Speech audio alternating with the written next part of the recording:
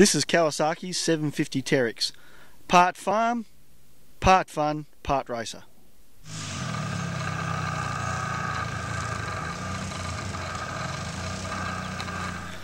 Now, this is called an ATV, but what makes it different from your regular style quad? Well, for a start, it's got a roll cage, side-by-side seating, a steering wheel, and car-style controls.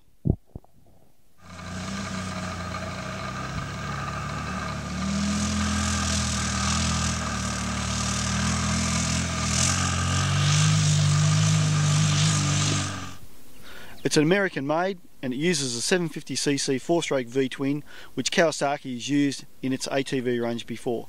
It's designed to carry a load and designed to be plenty of fun.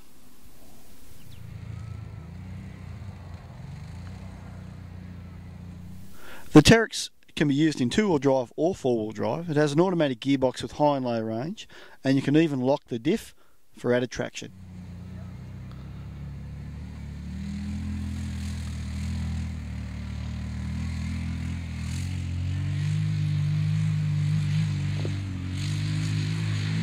Oh, I didn't get it.